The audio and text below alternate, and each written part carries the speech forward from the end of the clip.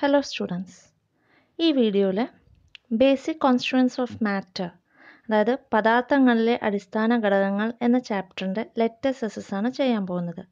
ഇതിൽ ഞാൻ ഇംഗ്ലീഷിലും അതേപോലെ മലയാളത്തിലും പറയുന്നുണ്ട്. നിങ്ങൾ മാക്സിമം ഇത് ഫോളോ ചെയ്യാൻ ശ്രമിക്കുക. ടെക്സ്റ്റ് ബുക്ക് കയ്യിൽ തന്നെ വെച്ചുകൊണ്ട് ചെയ്യാനും ശ്രമിക്കുക. വീഡിയോ കണ്ടിട്ട് നിങ്ങൾ എഴുതിയെടുക്കാതിരിക്കരുത്. സയൻസ് വിഷയങ്ങളൊക്കെ നിങ്ങൾക്ക് മനസ്സിലാവണമെന്നുണ്ടെങ്കിൽ നോട്ട്ബുക്കിൽ അപ്പോൾ തന്നെ എഴുതിയെടുക്കാൻ ശ്രദ്ധിക്കുക. എല്ലാ ചാപ്റ്ററിൻ്റെയും ലെറ്റേഴ്സ് ഈ ചാനലിൽ നിങ്ങൾക്ക് കാണാൻ കഴിയും. 8th, 9th, 10th. അപ്പോൾ നിങ്ങൾ സബ്സ്ക്രൈബ് ചെയ്യാൻ മറക്കരുത്. വീഡിയോൻ്റെ തൊട്ട് താഴെ കാണുന്ന സബ്സ്ക്രൈബ് ബട്ടൺ ഒന്ന് ക്ലിക്ക് ചെയ്യുക. എന്നാൽ മാത്രമേ ഉള്ളൂ ഞാൻ ഇടുന്ന വീഡിയോസ് നിങ്ങൾക്ക് അപ്പോൾ ലഭിക്കുകയുള്ളൂ. First question, classify the following in to elements and compounds. മൂലകങ്ങളും സംയുക്തങ്ങളുമായി വേർതിരിക്കണം. ഒന്നിലധികം എലമെൻറ്റ്സ് കൂടുമ്പോഴാണ് കോമ്പൗണ്ട്സ് ആവുക എന്ന് നമ്മൾ പറഞ്ഞിട്ടുണ്ടായിരുന്നു. കോമ്പൗണ്ട്സ് ഫസ്റ്റ് വരുന്ന അമോണിയ പറയുമ്പോൾ NH3. ഇതിൽ നൈട്രജനുണ്ട്, ഹൈഡ്രജനുണ്ട്. അപ്പോൾ ഇതൊരു കോമ്പൗണ്ടാണ്. അതേപോലെ ഷുഗർ, പഞ്ചസാര, അതിൽ ഹൈഡ്രജൻ, ഓക്സിജൻ, അതേപോലെ കാർബൺ കണ്ടൻറ്റും ഉണ്ട്. പിന്നെ വരുന്നത് സോഡിയം ക്ലോറൈഡ്, NaCl.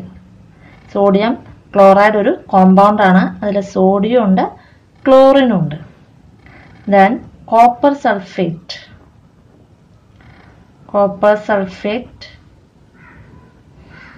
അതിൽ CuSO4 ആണ്. കോപ്പറും ഉണ്ട്, സൾഫറും ഉണ്ട്.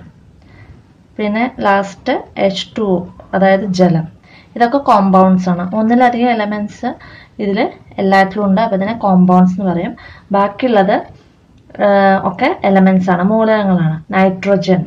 നൈട്രജൻ, അതേപോലെ മെർക്കുറി, ദെൻ സോഡിയം, കാർബൺ.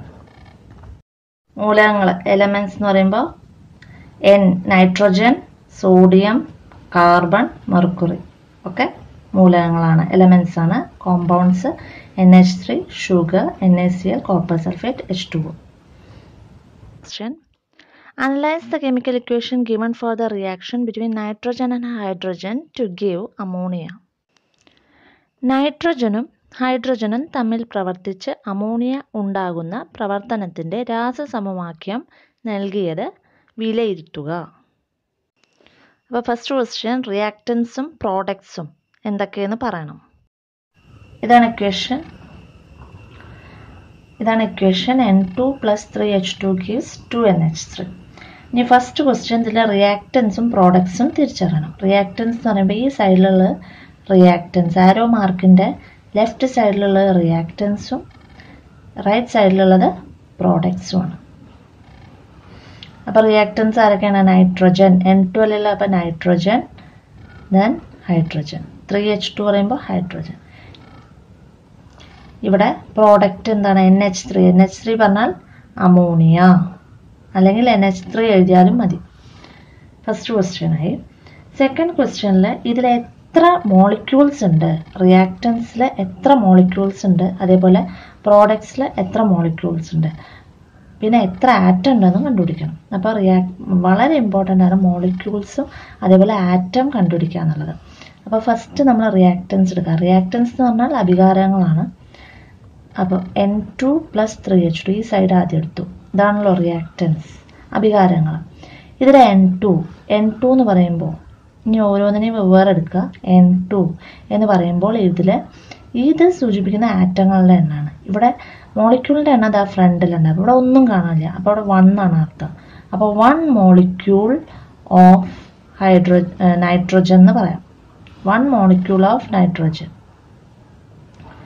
ഒരു നൈട്രജൻ എന്താണുള്ളത്? തന്മാത്രയാണുള്ളത്. അടുത്തത് 3H2 പറയുമ്പോൾ ഇവിടെ 3 ആണ്. അപ്പോൾ 3 മോളിക്യൂൾ ഓഫ് ഹൈഡ്രജൻ. അപ്പോൾ ടോട്ടൽ എന്ന് പറയുമ്പോൾ 1 മോളിക്യൂൾ ഓഫ് നൈട്രജനും 3 മോളിക്യൂൾ ഓഫ് ഹൈഡ്രജനും, അങ്ങനെ 4 മോളിക്യൂൾസ് കിട്ടും. ഇനി അടുത്ത ക്വസ്റ്റ്യൻ, എത്ര ആറ്റങ്ങളുണ്ട്, മോളിക്യൂൾസും ഉണ്ട് എന്തിൽ, പ്രോഡക്റ്റിൽ. ഇതപ്പോൾ റിയാക്റ്റൻ്റ് മാത്രമാണ് നമ്മൾ കണ്ടത്. ആരോ മാർക്കിൻ്റെ ഈ സൈഡിലുള്ളത് N2+3H2. അത് വെച്ചിട്ടാണ് ഇപ്പോൾ ഇത് കിട്ടിയത്, 4 മോളിക്യൂൾസ്. ഇതേപോലെ പ്രോഡക്റ്റിൻ്റെയും കാണണം. പ്രോഡക്റ്റ് എന്ന് പറയുമ്പോൾ NH3. അപ്പോൾ ഇവിടെ പ്രത്യേകം ശ്രദ്ധിക്കുക, 2NH3 ആണ് ഇവിടെ എഴുതിയത്. അപ്പോൾ 2NH3 എന്ന് പറയുമ്പോൾ നമ്മളിതിനെ ഒന്നുകൂടി എളുപ്പമാക്കാൻ വേണ്ടിയിട്ട് ഓരോന്നിനും എടുക്കണം. നൈട്രജൻ്റെ താഴെ ഒന്നുമില്ല, അപ്പോൾ ഇവിടെ നമുക്ക് 1 എഴുതാം. ഇവിടെ 3 ഉണ്ട്.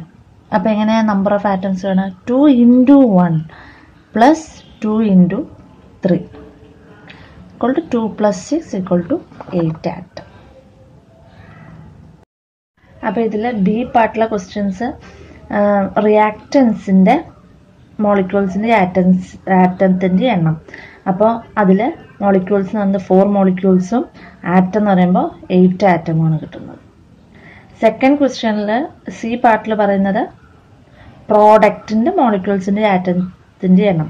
പ്രോഡക്റ്റിൽ ഇവിടെ 2 അല്ലേ എഴുതുന്നത്, അപ്പോൾ 2 മോളിക്യൂൾസ് ഉണ്ട്. ഈ സൈഡിൽ എത്ര എഴുതുന്നത് നോക്കാം. അപ്പോൾ 2 മോളിക്യൂൾസ് ഉണ്ട്. നമ്പർ ഓഫ് ആറ്റംസ് നമ്മളിവിടെ കണ്ടുപിടിച്ചു, 8 ആറ്റംസ്. ബി സി പാർട്ട് ഞാൻ ഒരുമിച്ച് ചെയ്യാണ് ചെയ്തത്.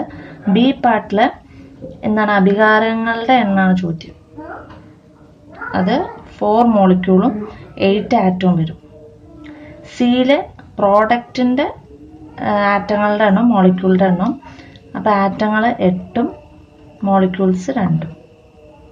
Third question, N is the symbol of nitrogen. What do N2, 2N and 2N2 indicates?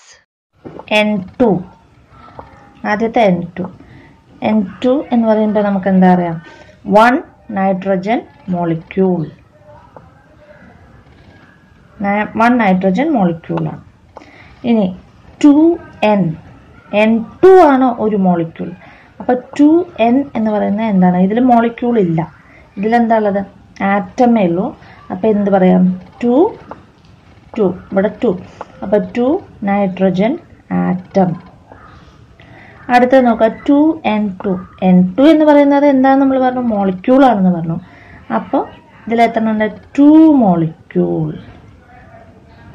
2 molecule of nitrogen. ഇത്രയാണ് ഫസ്റ്റ് ക്വസ്റ്റ്യൻ പറഞ്ഞത്. പിന്നെ 5N2.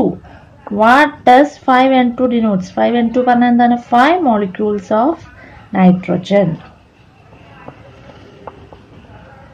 അപ്പോൾ ഇത്രയാണ് ഇതിൽ പറയുന്നുള്ളൂ. ഇത് അധികം ചോദിക്കാറുണ്ട്. അപ്പോൾ 2N2 എന്ന് പറഞ്ഞാൽ മോളിക്യൂളാണ്. 2N എന്ന് പറയുമ്പോൾ അതിൽ എന്തേ ഉള്ളൂ? N2 ആവുമ്പോഴാണ് മോളിക്യൂൾ ആണ്. അപ്പോൾ ഇവിടെ N എന്ന് പറയുമ്പോൾ ആറ്റം മാത്രമേ ഉള്ളൂ. അപ്പോൾ 2 ആറ്റം. ഇവിടെ 2 മോളിക്യൂൾ തന്നെ ഉണ്ട്. ഇവിടെ 5 മോളിക്യൂൾ ഉണ്ട്. ഇനി അടുത്ത ചോദ്യം നമ്പർ ഓഫ് ആറ്റംസ് കണ്ടുപിടിക്കണം. അപ്പോൾ എന്ത് ചെയ്യണം? 5 × 2 = 10 atoms. 10 atoms. Some equations are given. നമ്മൾ എന്ത് ചെയ്യണം? Which of the following equations R balanced? അതേപോലെ balance those equation which are not balanced. Balancing the ഇക്വേഷനെ സമീകരിക്കുക. എങ്ങനെ ചെയ്യാൻ നോക്കാം, വളരെ ഇമ്പോർട്ടൻ്റ് ആണ്. Gives CO2. ഏത് ഇക്വേഷൻ നമുക്ക് എളുപ്പത്തിൽ ബാലൻസ് ചെയ്യാം? ആദ്യം ഇവിടെ റിയാക്റ്റൻസിൻ്റെ ആരൊക്കെയുള്ള എഴുതാം. CO. C എത്ര ഉണ്ട്? 1 കാർബൺ. ഓക്സിജൻ ഇവിടെ എത്ര ഉണ്ട്? 2 ഓക്സിജൻ. ഇവിടെ ഇതേ ആൾക്കാരന് തന്നെ ഉണ്ടാവുമല്ലോ, കാരണം ലെഫ്റ്റും റൈറ്റും ഈക്വൽ ആവണം. അപ്പോൾ കാർബണിൻ്റെ ഇവിടെ എണ്ണം 1 ആണെങ്കിൽ ഇവിടെയും 1 ആവണം. അപ്പോൾ ഇവിടെ കാർബൺ എത്രയാണ്? 1.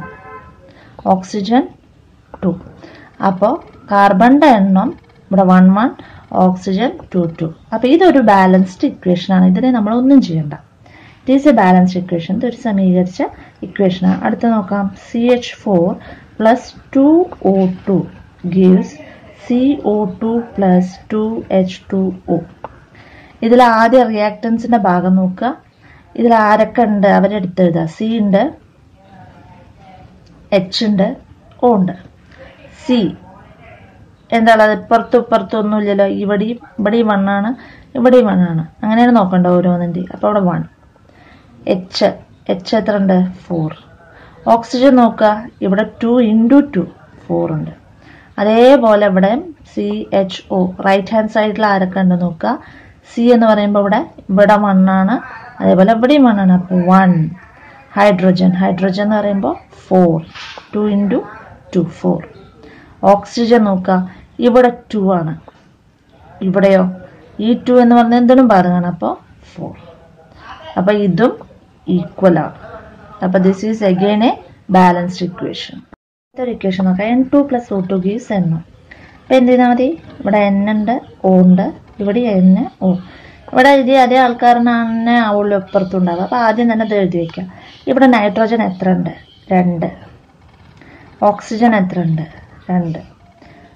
ഇവിടെ പ്രോഡക്റ്റിൻ്റെ ഭാഗത്ത് നൈട്രോജൻ 1, ഓക്സിജൻ 1. ഇതിൻ്റെ അർത്ഥം ഇവിടെ 1, ഇവിടെ ഓരോന്നിൻ്റെയും താഴെ 1 ഒന്നും ഇവിടെ എഴുതിയിട്ടില്ല അതിൻ്റെ അർത്ഥം. അപ്പം ഇനി നമ്മൾ ഇവിടെ നൈട്രോജൻ 2 ആക്കണം, ഓക്സിജൻ 2 ആക്കണമെങ്കിൽ എന്ത് ചെയ്യണം, ഇവിടെ നമ്മൾ 2 ഇട്ട് കൊടുത്താൽ മതി. അപ്പോൾ അതൊരു ഇക്വേഷൻ, ബാലൻസ്ഡ് ഇക്വേഷനായി. അതായത് LHSഉം RHSഉം ഈക്വൽ ആവണം. എപ്പോൾ ഇതൊരു balanced ഇക്വേഷനാണ്. N2 + O2 gives 2NO. അടുത്തൊരു ഇക്വേഷൻ നോക്കാം. H2 + I2 gives HI. HI സ്റ്റാർട്ടിങ്ങിൽ എങ്ങനെയൊക്കെ എഴുതേണ്ടി വരുള്ളൂ, പിന്നെ നമുക്ക് ഇങ്ങനെ നോക്കുമ്പോൾ തന്നെ മനസ്സിലാവും ഇത് ബാലൻസ്ഡ് ആണോ അല്ലേന്ന്. ഇവിടെ H എന്ന് പറയുമ്പോൾ എത്ര ഉണ്ട്, 2. ഇവിടെ I 2. ഇവിടെ H1 I 1. ഇനി എന്താക്കണം, ഇവിടെ 2 അല്ലേ, അപ്പോൾ ഇവിടെയും 2 ആക്കണം. അപ്പോൾ ഇവിടെ നമുക്ക് ഇട്ട് കൊടുക്കാൻ കഴിയില്ല, ഇവിടെ ഓരോന്നിൻ്റെയും താഴെ 2 ഇട്ട് കൊടുക്കാൻ കഴിയില്ല, ഫ്രണ്ടിൽ 2 ഇട്ട് കൊടുക്കുക. Now it is a balanced equation. അപ്പോൾ 1 + 1 അല്ല ഈ 2, അപ്പോൾ ഇത് രണ്ടും ഈക്വലായി. Plus C gives CO. ഇതിൽ സിയും ഓയും എഴുതാം. C ഇവിടെ നോക്കുക, ഇവിടെ 1 ഉണ്ട്, ഇവിടെ 1 ഉണ്ട്, അപ്പോൾ 2. ഈ സൈഡ് മൊത്തം നോക്കണം, അപ്പോൾ ഇവിടെ 2. ഓക്സിജൻ ഇവിടെ 2. ഇവിടെയോ പ്രോഡക്റ്റിൻ്റെ ഭാഗത്ത് ഇവിടെ 1, ഓക്സിജൻ്റെ ഭാഗത്ത് ഇവിടെ 1. അപ്പോൾ എന്ത് കിട്ടണം, കാർബണും 2 ആണോ, ഓക്സിജനും 2 ആണോ, അപ്പോൾ ഇവിടെ 2 ഇട്ട് കൊടുക്കണം. ബാക്കി ഇവിടെ 2 ഇക്വേഷനോടെയും കാണാനുണ്ട്. Fe + HCl gives FeCl2 + H2. അതൊന്ന് ട്രൈ ചെയ്ത് നോക്കുക. വല്ല സംശയം ഉണ്ടെന്നുണ്ടെങ്കിൽ കമൻറ്റ് ബോക്സിൽ അറിയിക്കാം. ഇത് നോക്കാം. Fe ഇവിടെ 1 ഉള്ളൂ, H ഇവിടെ 1 ഉള്ളൂ, Clഉം ഇവിടെ 1 ഉള്ളൂ. ഇവിടെ Fe 1, Cl ഇവിടെ എത്ര ഉണ്ട്, 2, H 2. അപ്പോൾ Fe ഓക്കെ കറക്റ്റാണ്, LHSഉം RHSഉം കറക്റ്റാണ്. പക്ഷെ ഹൈഡ്രജൻ ഇവിടെ 1 ആണ്, ഇവിടെ 2 ആണ്, അപ്പോൾ ഇത് 2 ആക്കണം. Cl ഇവിടെ 1 ആണ്, Cl ഇവിടെ 2 ആണ്. അപ്പോൾ എന്ത് ചെയ്യാൻ കഴിയും, ഇവിടെ 2 ആക്കണമെങ്കിൽ ഹൈഡ്രജനും ക്ലോറിനും 2 ആക്കണമെങ്കിൽ ഇവിടെ 2 ഇട്ട് കൊടുത്താൽ മതി.